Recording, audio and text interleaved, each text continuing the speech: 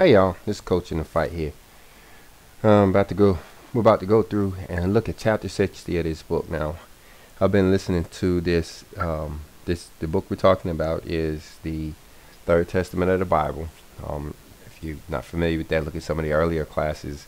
We've done a few introductions. This is kind of an introduction, but it's we expect you to be a little familiar with it. So we're here on chapter 60 now. I'm not skipping chapters. Is this one talks about the work in accord with the Spirit of Christ. So if I'm planning on going out and doing some work, for Christ, then I might as well do it in accord with the Spirit. So I said, well, maybe this ought to be the first serious class. So we're gonna try to make it through here as quickly as we possibly can. We'll just roll with it. I'm not sure how we're gonna do. We'll let the Spirit take over. Then, Father, come to you today, Lord, asking for you to allow us to have an efficient and effective class. In your Son's name we pray. Amen. All right, look at here. It's like the last one starts at 112, verse 112. So it's a nice little section here, just chapter 60. But some of the things we're going to be looking at is the qualities and abilities needed in the new apostles. Meaning, if you want to be an apostle in this new age now. If you've been an apostle in the old age, you should perk up, because this one is going to require something different. If you haven't been an apostle in the old age and you'd like to be an apostle in the new age, well, you should perk up, because you want to do it right. And so we'll hear about that in the first section. In the next section, it'll be the comportment while spreading the word. Now, I don't know what comportment means. I guess I should have looked that up before we got started. But we're trying to roll through this. The correct way to spread the word. The mission of comforting and healing those who suffer. That's verse 95. We'll start there. And then in verse 112, we'll start the moment for beginning the worldwide mission. All right, so let's get to it. They have lunch since they're here. All right, look at verse 1 here, guys. It's saying, how difficult it seems for you to make way, complying with your mission during this period. But I say to you that it is not difficult, because humanity is prepared to receive my message. Now, of all these verses are important, but what jumped out me there is prepared to receive my message. And this is what I'm finding when I'm out there on the street, is people who I haven't been able to break through with the New Testament, much less the Old Testament. Ain't no way, these folk, they don't even like Paul. They don't want nothing to do with Moses. But they are listening to this, intently, seriously. I can do a thing where we talked about just some of the stuff that I'm seeing, but what he says, prepared to receive my message, they're ready to receive it. Look right there where it says, your destiny has always been to convey to the world the new messages and revelations. So that's letting us know, a lot of people, they want to know, what is the Israelites' role? You got this multitude. Everybody gets to, enjoy this thing. Everybody gets to go into heaven. And, what about all the struggles? What about all the stuff we've been through? And what about all the stuff we going through? Well, this is one of the things, you say, well, we've always been there to convey the messages and revelations of the Lord. So we always had, we always were no different. Look at verse 3. It says, but do not fear. Take the seed which I have entrusted to you and sow it. Now, other places we'll find that he only gives us a certain amount of seeds to sow, meaning everybody is not going to listen to what we have to say. But what he's saying is that you sow the seeds you have, and then watch the seeds that you sow their seeds, and then you watch it multiply that way. You don't try to get, you don't try to plant your seed in everybody's ground, because everybody's ground is not set to receive you. He said he broke us down into congregations. And he said, then you'll see ones that you thought were sterile are actually fertile. And he'll tell us later on why this is because, our spiritual awareness is heightened right now as we start to, enter this third era. People are spiritually aware, and they start to hear mistruths, because they're hearing the Father from within now. And when the Father is telling them something from within their conscience, and then they hear something from without that sounds different, and it also sounds like, hey, you trying to trick me, then it's hard to deceive people nowadays. That's what it will say later on. But here it's saying that, you know, people you think now aren't listening, don't want to hear what you got to say. You know, you put this Third Testament in their hands, and you know, you find them in the truck 2 hours later still listening to it, you know, in the headphones, and it's like, wow. All right, let's go on. All right, look at here, verse 4. It says, do not cease to comply with your mission because you feel unworthy. But and he's saying, you know, if you feel like you ain't up to what the task, look at here. Take this as a warning. He said, because the guy who doesn't do his mission is equal to the guy who goes out and does harm. So if you don't do good, you might as well be doing harm. It's saying right here. See, read it for yourself. Verily I say to you that he who knowingly violates the law does as much harm as he who has a mission and fails to give it fulfillment. See right there, verse 5, it says, the Father will come to demand what you have done wrong as well as what you have failed to do. It's, you know, so you got to account for both. And it says both of them will cause your spirit to suffer. Now look right there in verse 6. He says, convince them with your deeds of love. See, there ain't gonna be no whole lot of preaching in this era. In the last era, there was a whole lot of preaching. In the first era, was a whole lot of killing. You didn't do right, you know, somebody bust you in the head with a big old rock. And in the second era, it was a whole lot of preaching, and they was busting you in the head with a Bible. In this area, ain't nobody gonna get busted. Your busting gonna get come from within as your conscience lays wood on you, if you know what I mean.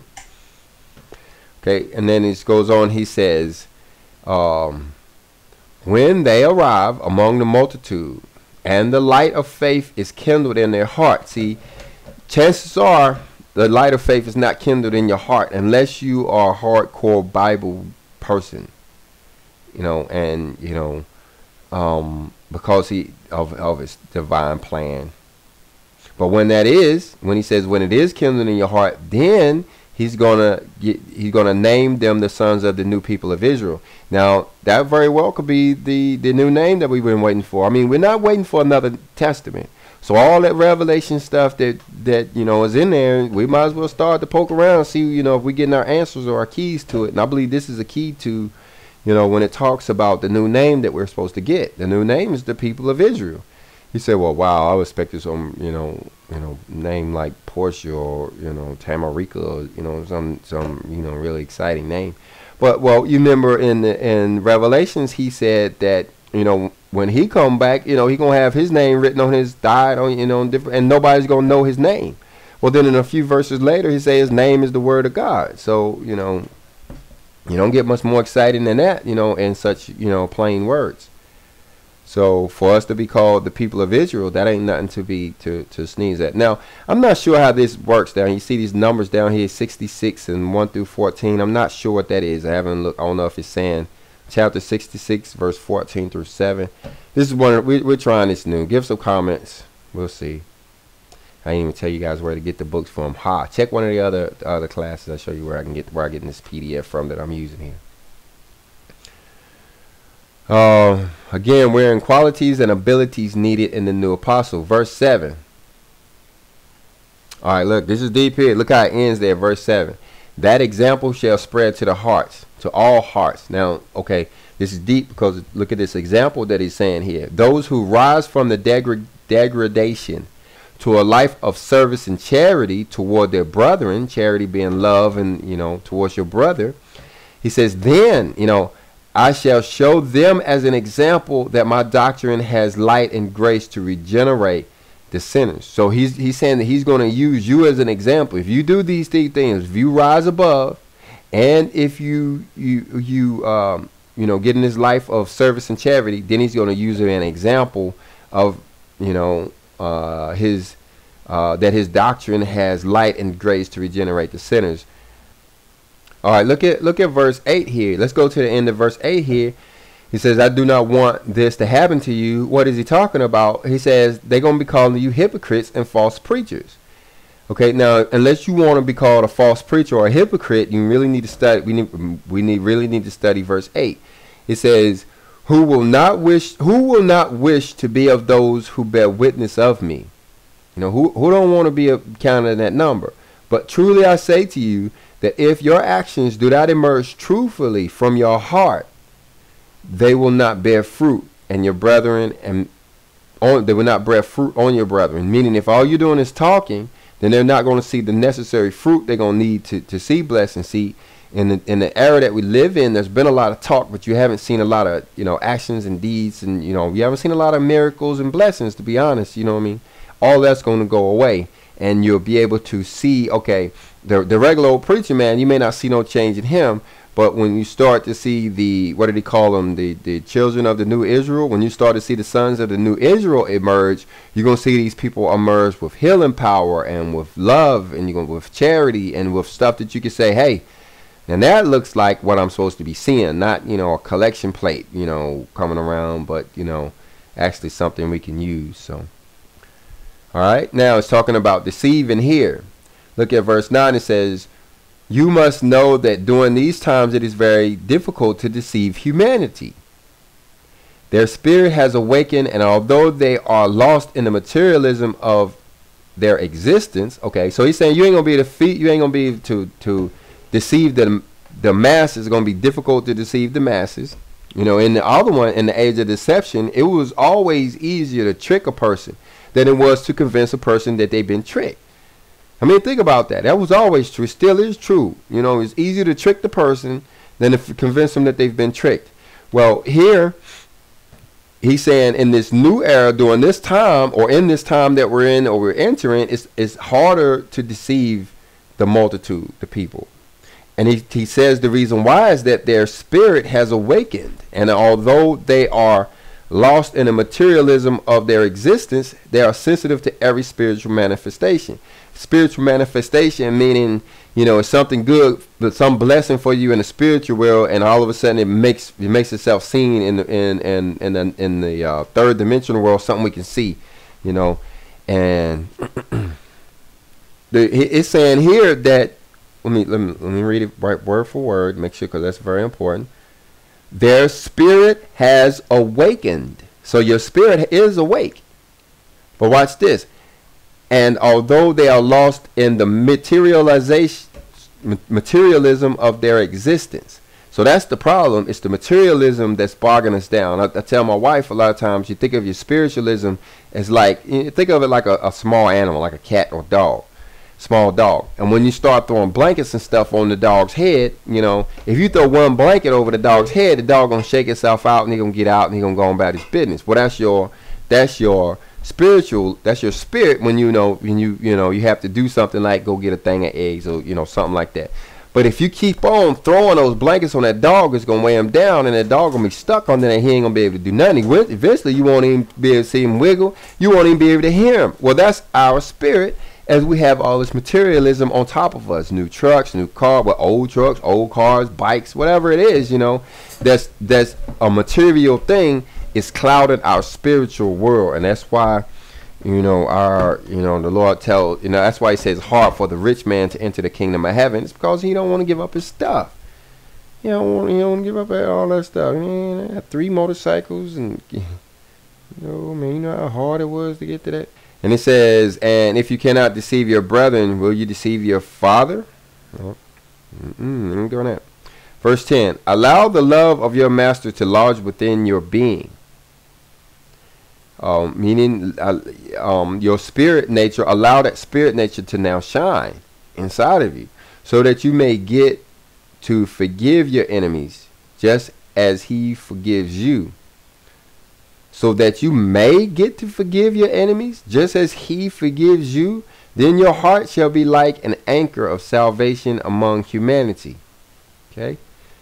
So it looks like you can't even forgive your enemies until you do what? Allow the love of your master to lodge within your heart. So, okay, that makes sense. Okay, I just read it wrong, but that makes sense. You have to have the love in your heart in order to forgive. So you forget about, forgiving people until you actually love them. Do not fear before men, for truly I say to you, I will speak through your mouths. You remember in Revelations when he says, if you ever, get called before the judge, well, don't worry about what you're going to say because he talks. Well, this is what he's saying. He's speaking through our inside. He's coming from our conscience, from our spirit beings.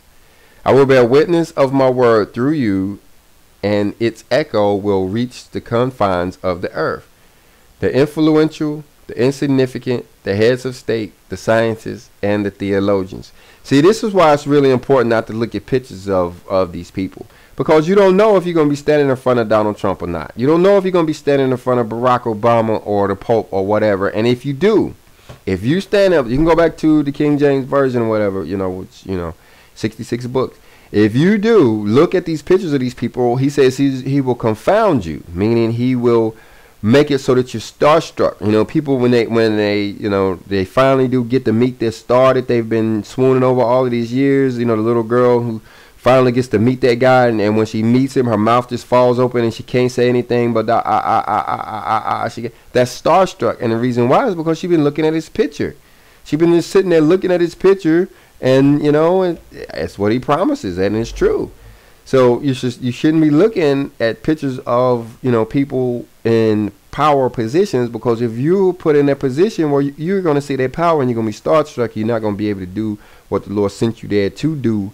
If you sitting there, googly eyed or whatever, want the guy's autograph. Now I'm trying to give me your autograph. I don't think so, man. You need to be ready to go toe to toe with Putin. Popping up like popcorn on Putin. You know what I mean? Oh, let's see. Verse 12. I tell you again, do not fear the struggle. Say with all naturalness to your brethren that the Lord has been among you. See, he's already here. He's already been moving around. And as we start to face this struggle, don't be scared. It's going to intensify. What we're seeing a little taste of now is going to, intensify, as he start to help us make moves through this tribulation and survive this thing. For those who are in the ark, that's a whole nother class on itself. The ark. Do a search in this Third Testament for the word ark, though. You can teach yourself. You don't need to wait on, me. 13.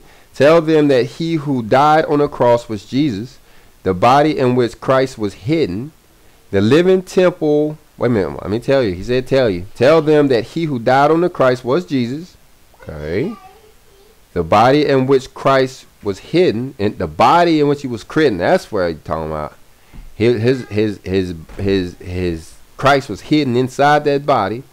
The living temple which the word of God inhabited. Now, we all supposed to become living temples. Well, that's where the Messiah was. He was the first one. He was just the first living temple. Because we're all living temples now, whether we know it or not, whether we agree to it, or whether we keep our temple clean and holy or disgusting or whatever, it's still a temple. Jesus was just the first one. The divine love lives. The divine love lives and comes in spirit to his children to show them the road that will take them to their spiritual kingdom. Now, I know I'm stuttering, guys, and I'm experimenting really here, so bear with me. I'm going to go ahead. I messed that one all up. 14. Do not fear the judgment or ridicule of the sects and religions. Because the first thing they'll do is laugh. They have to, you got to understand what's going on here. These people have a flock. It's been their mission their job, they believe, to take care of this flock. And they don't want anybody coming in messing with the flock. So as soon as they see you coming with the New Testament, they're going to say, oh, like I heard, they're going to make the little sound at the no, I ain't. And, unless they ever get around to actually reading them for themselves, and embracing them themselves, they may never come to the realization that but the whole time they're going to sit there and dispute it, and they're going to say all kinds of stuff.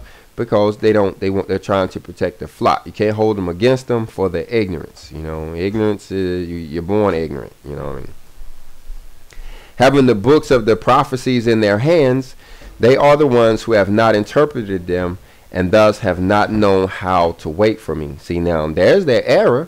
Is because they had the Old Testament and the New Testament, and they didn't know what they were supposed to be doing in order to wait for them. The reason why is because they jumped over the Old Testament and went straight to the New Testament and started becoming Paulinian. You know what I mean? You didn't went over Moses and you done became Paulinian. Well, you didn't went straight from, hey, you clean up the kitchen, I get some, straight to the ice cream. You know what I mean? You straight into ice cream. What about the kitchen? And oh, I didn't hear that part. Yeah, okay. So we don't know how to wait for them. On the other hand, You who did not know the prophecies which spoke of my return as the Holy Spirit were awaiting me. Meaning people who didn't necessarily study Jeremiah, Isaiah, or can speak verses, and they were waiting for him. While the other guys who had all the books weren't sure what they were supposed to be doing. It was the one who didn't have any books that, seemed to be waiting. He says the third era has already come and humanity has not known how to interpret the gospel. That's because the gospel came from your inside. He was talking through you from your conscience, and you didn't know how to interpret his words that he was saying. That's what he means by the third era has already come. Even if you haven't heard, even if this is the very first time you ever heard that there's a third testament of the Bible, you still had the spirit inside of you. What does he say earlier in the verse? Your spirit has already been awakened. And once that spirit was awakened, you in the third era. And it's saying, but the problem is you just didn't know how to interpret what it was saying. I wish I had the guts to go to 33 and 26 and see what it's saying, but maybe I'm going to have to do that next class, I guess. Verse 15. How can you invite humanity to reach such spirituality in an age of such materialism and confusion? No, you can't. You read in the text, in this text here, that we went through a materialism phase that was absolutely necessary, and there was no way we could have reached spiritualism in that phase. He asks a rhetorical question, then he answers it. Could we have, been spiritual in materialism? No, the answer is no. But he's saying, how can you invite humanity to reach for it when we're still in this age? So you can't. That's like, you reaching for something that you can't really attain to yet. Understand that your work is difficult. That to complete it, you must be strong and patient in the contest. Now, remember who he's talking to. Remember what we're talking. This is new apostles. These are the people who plan on being your new apostle. Now, if you got an old apostle, you should see them making transitions. Maybe they quiet, maybe they making noise, whatever. But this is something new. The old apostles ain't going away. You ain't got no more prophets and pastors and preachers and that. You ain't gonna have that. That's going away. You ain't gonna have no more pastors. They got a shepherd over you. Your shepherd is now going to be your conscience. Your shepherd is now going to be truth. Your shepherd is going to be this light from within. You go all the way back to Moses in the desert, and he had the pillar of fire that was guiding him through the desert. Okay, well, the desert is your mind, the pillar of fire is your conscience, and the guiding you're going to be doing is from, the Holy Spirit or whatever. So let's pause here, let's get ready to go. Verse 17. You must work much to correct the erroneous interpretation that has been given to my law. All right, so right there, it's talking about erroneous interpretation that has been given to my law. Now, this is what we were just talking about earlier, where we jumped over Moses and went straight to Paul. That's why we keep stumbling over this whole Jesus thing when he says he was the end of the law. And then in another verse he say he come, not to destroy laws but fulfill the law.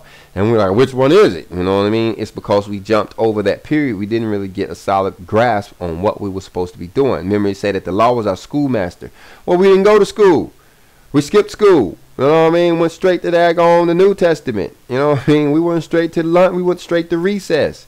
You didn't skip first. You didn't skip all 4 periods. First period, that was the Torah. The second period, that was Kings and Chronicles and all the Judges and all that stuff. Third period was the prophets. You know what I mean? You'd have missed all that, and you straight up in recess now, and you ready to go to second period. I'm gonna tell you what.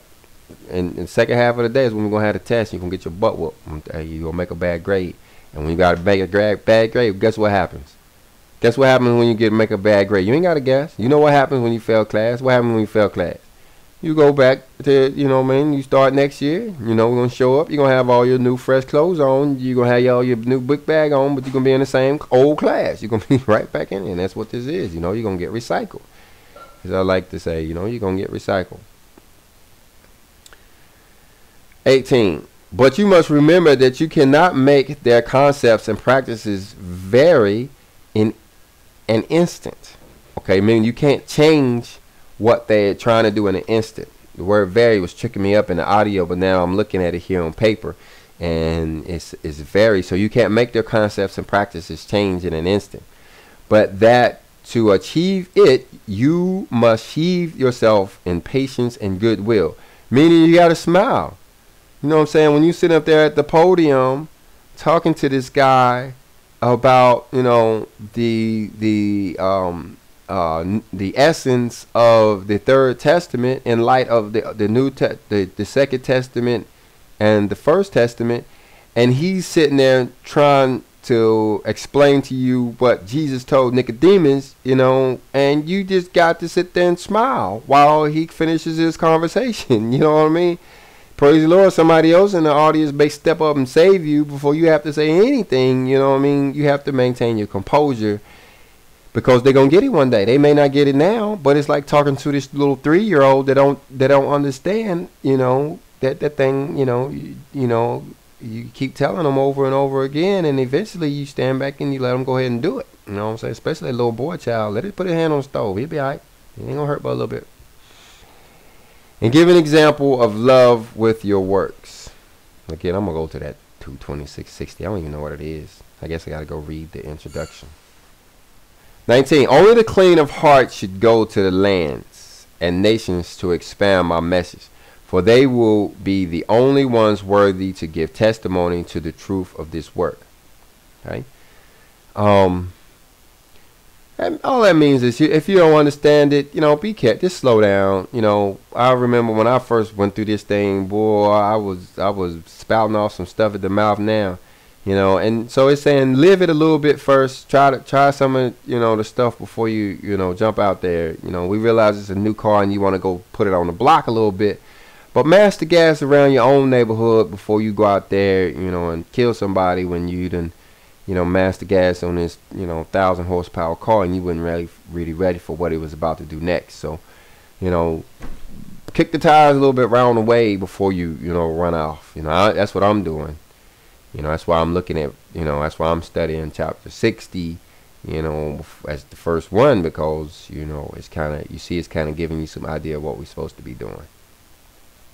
When these envoys, now you have to look up the word envoy, he uses that all the way through here, explains who they are. When in the chapter where he talks about the different roles, he says there's envoys, divine envoys, he calls them apostles, and then there's another one. So now he's calling the apostles envoys, right? When these envoys depart from the lands that await them, all religious fanaticism will already have been erased from their hearts. There shall remain in them no desire to seek flattery or adulation. Okay, let's look at this. So it says, when these envoys depart for the lands that await them. Now, when it's talking about lands here, you got to understand we're talking about spiritual stuff. And he could have brought that up in 19, that he's not really talking about some foreign land. You probably ain't going nowhere. Lands as in people with a fertile ground in their mind that you're going to plant the seed of truth that's going to grow and multiply and that can be cultivated for the Lord's harvest later on. And that's what he's talking about here when he says that when they depart for these lands, meaning when these lands come to them, when they get these fertile ground. In other words, there's a lot of us that's out here now trying to plant seeds that, you know, the Lord ain't going to let them grow. They ain't going to grow. We can try to plant them all they want. He's not going to give us the fertile ground to come until we're ready. So he don't want us to mess it up. We're going to plant a weed in there, and then we got to spend all the time cultivating this weed. And what if we don't take the time to cultivate that weed out? You know, he only got a handful of seeds in it, you know, a handful of lands in this thing, and we got a handful of seeds. So we have to be very cautious. You have to treat each seed and each piece of fertile ground as if it, you know, can potentially save a lot of people's lives, because that's exactly what we're talking about, saving lives here.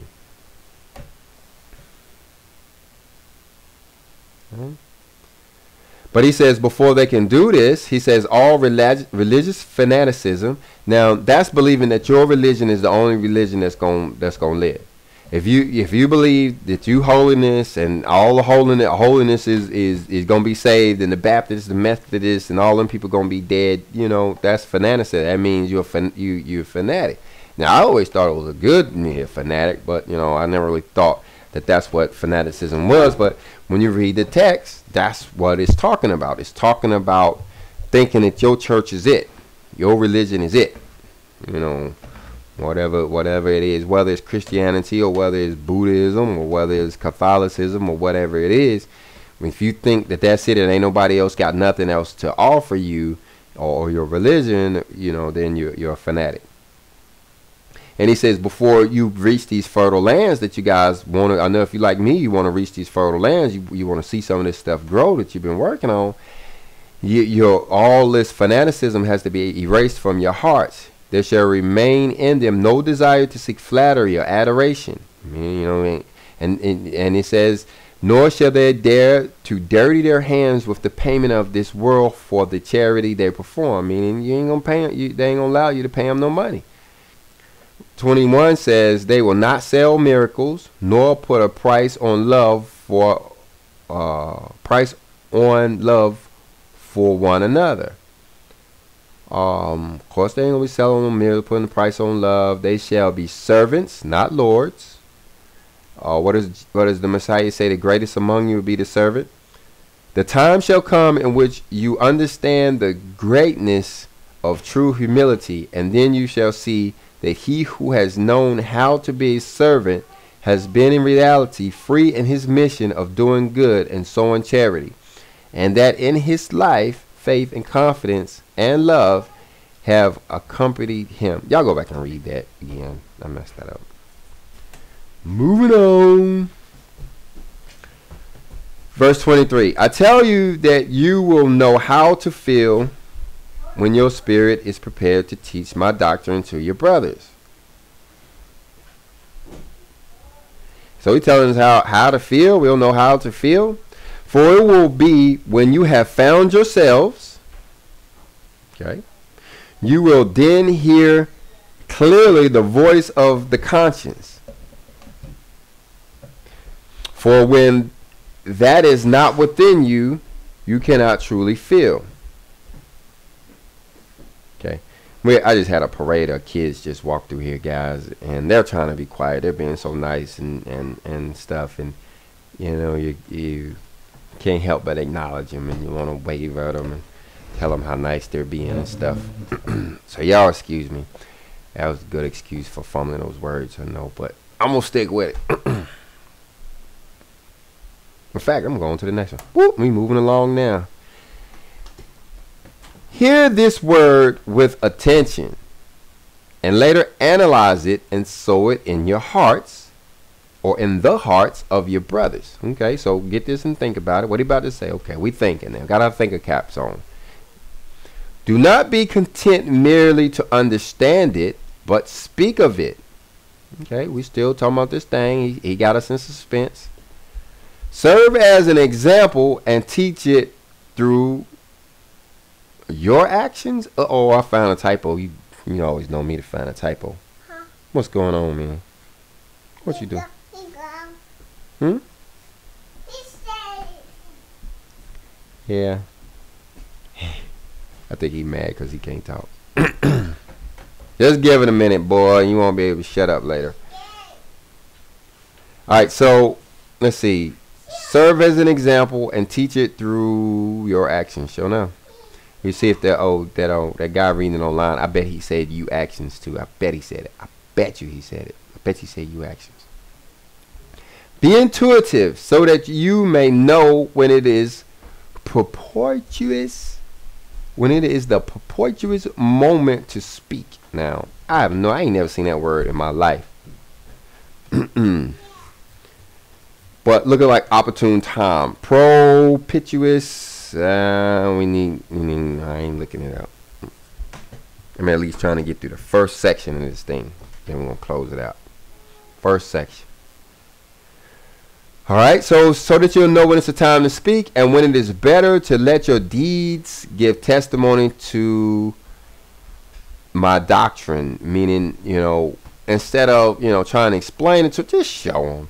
Just show them what love look like. Instead of trying to say, hey man, go up there, just go up there and pick the thing up and just demonstrate it for the folk. Just walk away and don't even say nothing. There it goes, cleaned up now. Don't even say nothing. I give you one language only with which to extend my word. Uh-oh, speaking in tongues is going away. You hear that? Glad to see that one go. And that language is spiritual love. Spiritual love is the language, right? which will be understood by all men.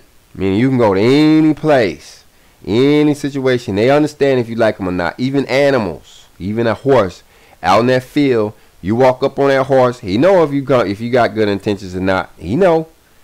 And he know he can kick the crap out of you if you don't too. So, a language sweet to the ears and hearts of humanity, which will go along toppling stone by stone the Tower of Babel, which has been built up in their hearts. See, you got to understand, the Tower of Babel was built to destroy our father. And so when he's saying that the Tower of Babel was built up in our hearts, what we have is this thing built up that's actually trying to destroy him inside of our own bodies. Now, it's both physical and spiritual ways. Spiritual ways is listening to false doctrine, let people lie to you and tell you, you know that stuff is wrong. Some of that stuff is wrong. You just go steadily going back to it. But some of the physical ways is like through fluoride in the toothpaste, chemtrails overhead. I mean, there's a lot going on here to separate us from the Father. But you know, that's what the tribulation for. All that's about to get corrected. I mean, you don't have to worry about that no more. That is when my justice shall cease, for all will understand each other as brothers. Okay. Now, for my justice to cease without a whole lot of, sausage making, trying to figure out. First thing come to me is when he say how the laws will be on our hearts. And, that's what I believe. He won't have to do, I don't know. Let's just go on. Boop. Only when you have transformed will I send over the world, will I send you over the world to spread my message. Okay. For until the spiritualization of my disciples is real, they shall know how to give just as they have received from me. All right. So he's still talking about that transformation that we talked about earlier. And, he's saying that he's telling us this to say, again, let's take a real world example. Over the last 2 weeks, I've probably shared this book with probably 15 people. But out of the 15 people, probably only, we'll say 5 of them actually started reading and listening to it and heard the thing. But they still don't have the back. They still got to get the Old Testament. You still got to get the New Testament. You still got to, you still got to, get in the law, the covenant. You still got to learn, what we're supposed to be doing. And even though you have this wealth of information, and you may even enter the third era and open up your spiritualism to the point where you can see its fruits. But you still ain't going to be able to go and see the world until, you got everything, until he ready for you to go. When you write, he said, only when you have transformed. Okay? 28. Understand that my teachings are not limited by your concepts or your ability to understand them. My divine wisdom is limitless. None can say that he had or had conceived of my revelations before I revealed them to him. See, yeah, you're going to think so. I know I did, but it ain't true because he actually revealed them to you. You didn't think of them. He revealed them to you. Like one guy, he was listening to the third Testament. And this guy, he used to be in my Bible class about 20 years ago. He know he is. He was about 20 years ago. He was sitting in my Bible class right up the street there. And I bet you he done been to the church 5 times since that day. And 3 of them he was in there sleep. And the other time it was somebody else's funeral. And the other one was at, a wedding. He don't know nothing. He ain't read the Bible. I bet he couldn't find your Bible. And if he did find it, I bet it's completely full of, dust or whatever. And he don't know. But, he put the headphones on his ears and he went and sat in the truck that day and listened to it for 8 hours. Until it was time to go. And, I pretty much had to take it off his hand. He was sad to see it go. And, I went up to him at one point and I was, saying, oh, it sounds good. What do you think? He said, man, I'm already there. I said, what do you mean? Because I'm already there. I already know all of this. I already got all of this. What he was saying was he think he already done reached the third era. He already know everything in this book. He said that all he had to do was hear it in the thing. So in his mind, it was already revealed to him. No, the Lord was revealing it to him. So he's saying here, don't be taking credit saying you knew it before you knew it. You ain't knew nothing. Verse 29. While scientists try to explain everything through knowledge of the material, I am revealing the spiritual life to the humble. See, you got to understand it. The big boys think they're going to get this information. They ain't. It's coming from the little guy. It's coming from the bottom up, not from the top down. So while the Pope going to be the last one to know. Who is that? Bill Nye, the science guy? You know what I mean? He going to be the last one to know any of this stuff going on. He's still going to be trying to figure out what's going on with the elements and illnesses. And it's going to be the lowly dude with the little book in his hand that know everything. You know what I'm saying? Go ask him. You know what I'm saying? They're going, well, man. You know, so we got to get over that hump. It ain't coming from the top. It's coming from the bottom. Uh-oh, which way I done went?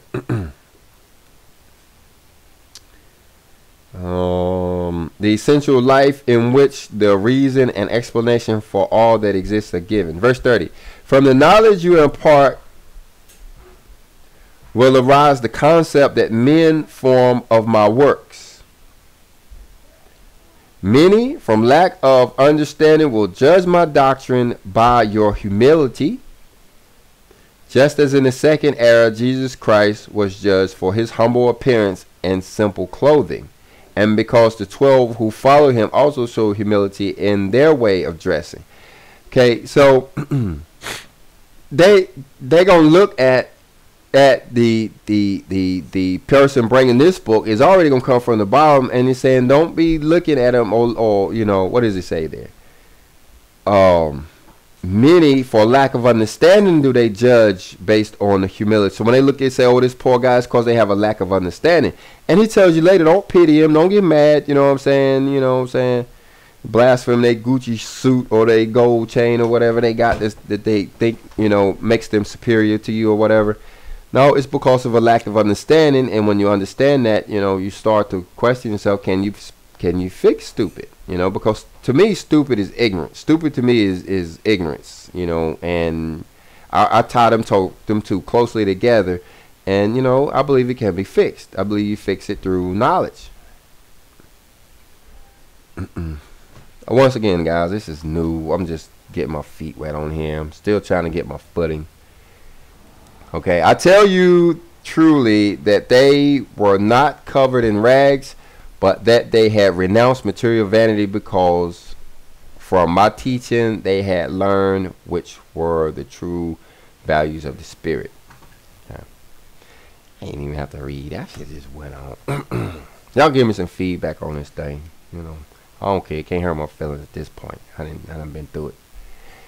Verse 31. I tell you, disciples, when men arise to study my work and see you out and question you, do not fall into temptation of believing yourself superior due to the knowledge you have received from me. All right. Yeah, he said, okay, here come a pitfall. If we do this, if, you know, they get out there and we start acting like we know some stuff, this is going to be an error. He says, the more humble you show yourselves to be, the more noble and worthy of trust you will seem to them. Meaning, you know, they're not really afraid to show you their ignorance as long as they know that you ain't going to then make fun of them over it. You know what I'm saying? If you can be humble and show them that, you know, I'm here to help you, you know, I ain't gonna make a fool out of you, you know, later on when I, you know, start talking about how you've been preaching for 20 years and you ain't never even read the Bible, blah, blah, you know what I mean, that kind of thing. But, you know, you don't fall into this trap. I know I fell into it, you know. That is my strong suit, knowledge. You know what I'm saying? I will beat you with it. Nah, I used to. Not really. And those who call themselves Christians, without really being so, shall know and interpret the true teachings of Christ through this light. Meaning, you know, you talk about the guys that you got to understand the era that we was in. It was the era of deception. There was no Elijah Spirit here to teach us. We was kind of just doing the best we saw fit. Anybody who picked up the Bible and read it and thought they was called, everybody who picked up the Bible and read it thought they was called for a few minutes. As soon as the Lord put them trials and tribulations on, they, you know, changed their mind or whatever and thought it was they was being called, you know, thought it was something else calling them or whatever, and they ran. But, you know, we were just working with the best what we had. Well, them days over. They ending, I should say. They ain't quite over in everybody's mind. Some people still living them in reality. And so from man to man, the light that dissipates fanaticism and frees the spirit will spread. and those who call themselves Christians without really being so, who know and interpret, shall know and interpret the true teachings of Christ through this light. For it shall give them an elevated concept of the spiritual life which Jesus Christ spoke in his teachings. 33. You could not go to humanity with a false or merely apparent preparation, for their spirit has evolved, and the blindfold that covered their eyes has long ago fallen. Okay, he talked about this earlier. You're not going to be able to go in here half-cocked like we do. You know, right now in 2018, you could decide you're going to be a preacher man. You could pick up a Bible, study a verse really, really good, and go down and give a whole sermon on it. We can dress you up and put some clothes on you, give you a church or avenue, invite some people down here, you know, call you the Reverend Pastor, Deacon Dr. Earl or whatever, and you can invite you in here, and, you know, you can really sound like a good preacher man. All you got to do is know to take the cues. When people start saying amen, keep saying that. When they get quiet, change and stop saying, you know, don't say that no more. When you expect them to say amen, they don't say nothing, change the subject. Say something like, y'all don't hear me, let me go on, and just keep it moving. And at the end of the day, people will be coming up and you know, praising you for what an excellent job you did, and call you by whatever title you have given yourself, whether it's the Reverend Pastor, Deacon Dr. Doug, or, you know, the Super Chief Apostle, you know, whatever it is. You can fake it. But he's saying here, them days over with, man. Them days over with. That boat from floated. You try it if you want to. You ain't going to make it very far, because he says, for their spirit have evolved, and the blindfold that covered their eyes have long ago been fallen. It's gone. Bear spirituality. Offer peace and make your surroundings into an environment of health and brotherhood, and you will see how they hear and accept your words, bearing my inspiration and essence. So you got to understand, we've been waiting for this for a long time. We know we've been lied to. Everybody know they've been lied. They know something ain't right. You know what I mean? You know you ain't. The only thing you got to show for the fact that you've been down there at the church is the fact that your pocket's a little bit lighter, and you know what I mean. That's about it. You might have some lipstick on your cheeks from getting all the hugs or whatever, but you ain't got no knowledge, wisdom, or understanding. You ain't got nothing that can help you. And like we say, them days is about over. 35. If you are to preach peace, be peaceful. See, that's what he's saying. You can't put nothing fake on, because you can't do it. People going to expect you to be full of love, and if you just talking love and you showing something other, it's going to be too phony. If you speak of love, feel it before you put it into words. And if your brothers also offer you their fruits, do not reject them. Okay, that's meaning when they start to expound on what they understand about spiritualism, don't be rough. Talking about, no, I got everything, let me teach you, you don't teach me. He's saying, you accept them. Accept what they have to say. He says, subject everything you come to know to study, meaning you don't just believe it. You go study what they just said, but you don't just tell them that, guy, you ignorant, you ain't got nothing to tell me. He does, because the Lord is speaking to him from within, just like he is you. You know what I mean? Seriously. And so he's got some stuff you don't know. I ain't going to say if. I ain't going to say he might. But at the same time, people say you can learn a lot from, a toddler. You can learn a lot from a child. That don't mean you're supposed to go down to their romper room class with your note and pencil out talking about teach me. No, you still try to get around educated people. But when that child is around and he starts to try to talk to you, listen. You don't know in this age here, they're going to be children sitting on judges' tables issuing out the law, because it's a spiritual thing. It's all about spiritual holiness, spiritual cleanliness. If you take an old person that's been around for 100 years and they spiritually dirty, and then you take a 5-year-old that he done been through all the sanctification process, he didn't been through everything, including praying and studying. Maybe he did some fasting or whatever. Who you want on your spiritual team? I know who I'm going to pick. Old Krusty can go over there with y'all. Y'all can have him. I got me a ringer here. All right, let's go. 36. You will find those who, fanaticized in their worship, have reduced their understanding by making their practices materialistic. Meaning, They believe that they the only ones right. So in order to make this, they reduce their understanding down to practices that are materialistic, meaning it's an outward appearance. Every church on every day, twice on Sunday, or they start to get a little bit fanatical with the oil. People pour it all on me. They pouring all this oil dripping all down your face. All that ain't that. It's a symbolic. It's not a spiritual thing. It's not the materialism of the oil. You know what I'm saying? I can't go to Walmart and buy a gallon of oil and just pour it on you and expect to heal all your ills. It don't work like that. But that's where we're leaving from, all that materialistic stuff. Just because you got a cross on, you think you're protected. No, that's materialism. That cross ain't protecting you. Patiently help them to broaden their knowledge. Show them the horizons their spirit can reach if they know how to penetrate my teachings. Meaning, show them by your actions. Show them that you can move mountains. Show them that you are in control of the elements. That snake ain't gonna bite you. Go ahead and pick him up. Show him, man. You know what I mean? The reason why he bites you is because you are the way you are. Once you stop being the way you are, the snake becomes your friend, and you ain't got to worry about him no more. Verse 37. You will speak to them of my universal spirit, of the immortality of the spirit, and of their constant evolution. Meaning spiritual evolution. Now, all the people been hollering about physical evolution, all the Charles Darwin people been talking this crap all these years. How about you apply the same stuff to spiritual evolution and study that? Because that's something real, man, it used to have tails and all that. You can keep that, but we are evolving every day. Every day we are evolving, and once we become knowledgeable of this thing, a lot of us gonna take off like rockets in this thing. They really gonna, have something they can work with as far as their spiritual growth and the ability to reach something tangible stuff. You know what I'm saying? It's gonna come back to you materialistic, later on. But you got to you have to put off. You have to. What word did he say? Renounce materialism first, and then you can embrace spiritualism, and then your materialistic stuff will be in its proper place, and you won't have to worry about it no more.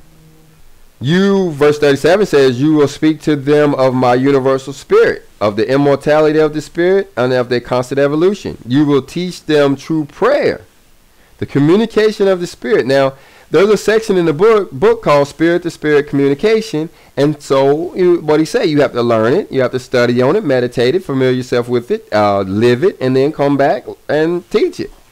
How this proper prayer. What do you say? True prayer and communication of the spirit. And you will free them from their errors and prejudices. We're full of errors. That's the number one sin of America right now is ignorance. And it's by ignorance that we're making errors. The children of Israel, I don't know if I said America, I should have said Israel. But we're making errors, and we have prejudices, prejudices being stuff that we thought we knew, but it's going to turn out it's going to be wrong. We shouldn't have thought that in the first place. And so we're going to have to undo some of this stuff. A lot of people say, I've been to church all my life, and, I don't say anything, but in my back of my mind, I'm going, man, this sucks for you, pal, because you got a lot of lies to get rid of, a lot of prejudices that's going to have to be corrected. That is the work I entrust you, a work of love and patience. So this is teaching it. This is teaching the teachers right here. That's what I titled this from, Teaching the Teachers. Chapter 60 of the New Testament is where you're teaching the teachers. Verse 38 says, heal all ills. This is big, man. Healing is a big one in this one. Get ready. You know what I'm saying? For the healing balm. He said, those of the body and of the spirit. For you have the mission of comforting, strengthening, and healing your fellow man. Okay, so as you go out with this divine mission to be this apostle or whatever capacity he puts you in, healing is a serious thing. And he does it, healing is just as the Messiah used it in order to convince people that, you are of the Father. That's why he's giving it to us, and he's telling us to do it. For you have the mission of comforting, meaning you can't just sit back and say, yeah, I can heal you if I want to. No. Remember what he said earlier? If you don't do the good, you get counted just like you did bad. You got to actually get up and go heal somebody. You actually got to go do this thing.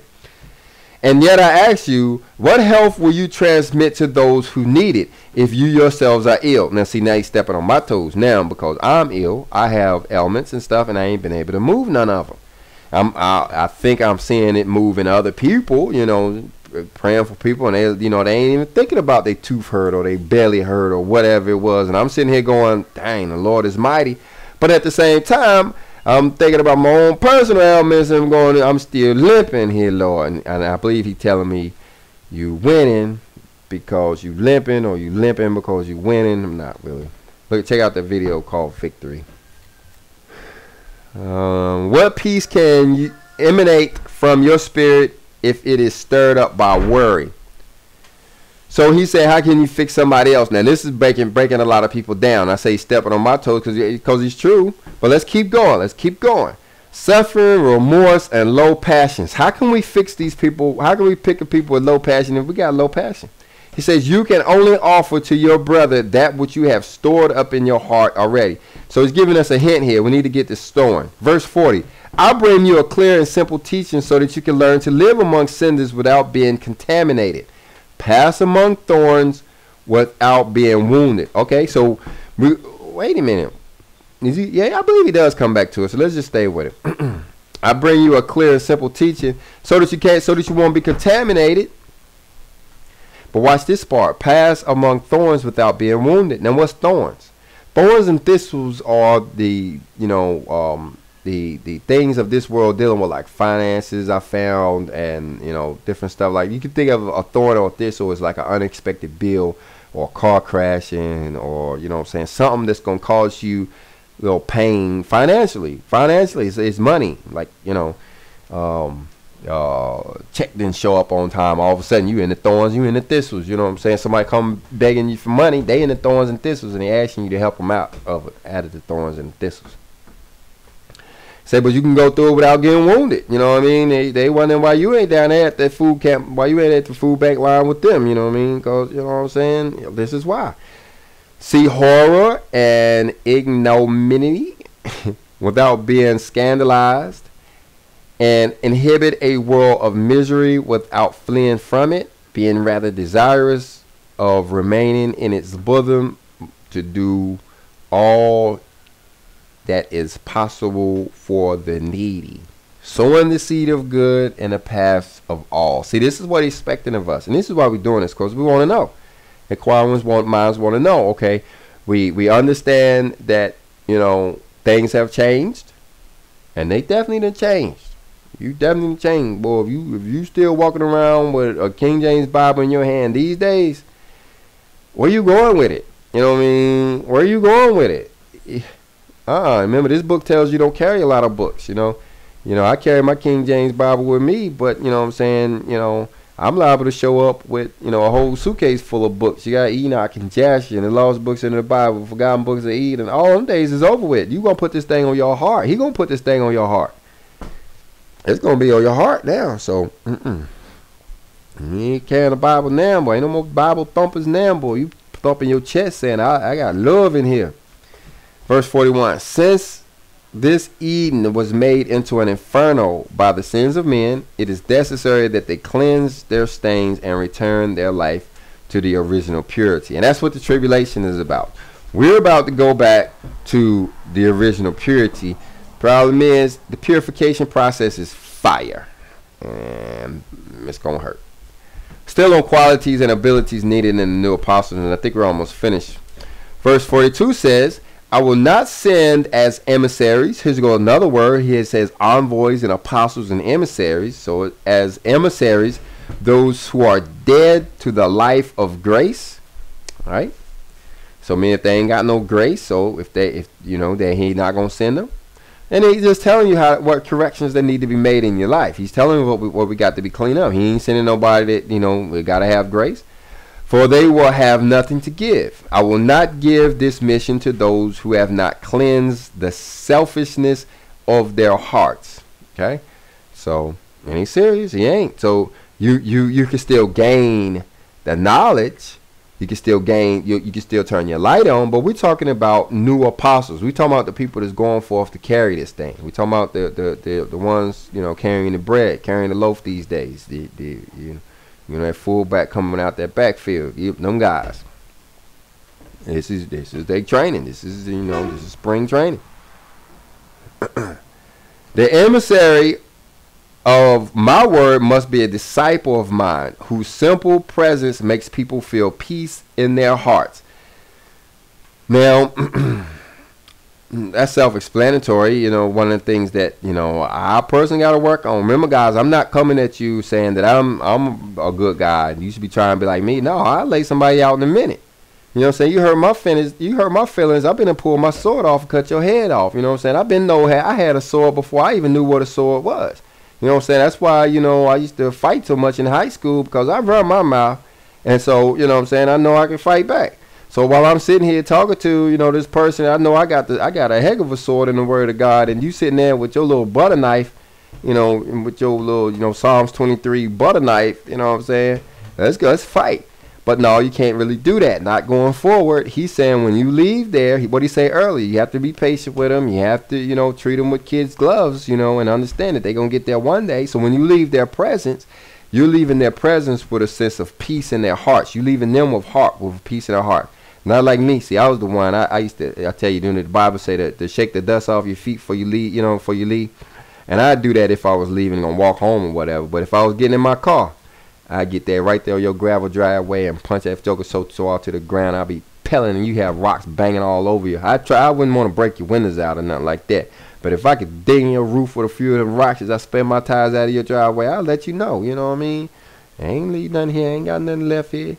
Shake the dust off my feet. But no, that ain't what I'm supposed to be doing. I got to change that up now. That's one of the things in my little toolbox I got to go take out. One of them tools that's going to get me in trouble. Or at least, you know, not let me fly where I want to be. He must possess the virtue of knowing how to console his brothers even in their difficult moments. Meaning when they acting a fool, you know, you got to be able to console them. You know what I mean? It's some tough stuff. It's some serious, what do you call them? Emissaries? You know, you be pretty good stuff. Emissaries and envoys, it ain't no joke. And bear always in the words of light that dissipate all darkness from the spirit and understanding. All right, y'all. That's it. We're going to start the next one in verse 44, where we'll look at the comportment while spreading the word. Comportment, we said, was behavior or whatever. So we'll get into that next time. We're going to close it out. Excuse me for the uncut. You know what I'm saying? I ain't going to try to edit all this mess. You know what I'm saying? Put it in your watch later list. Well, you know, whatever you're going to do. If you made it this far, you good now. Oh, we made it. We was going to go through all 120 verses. I don't know what we was thinking. Praise the Lord, we made it this far. Hermes Academy. Power, patience, continence, and faith. We teach virtue.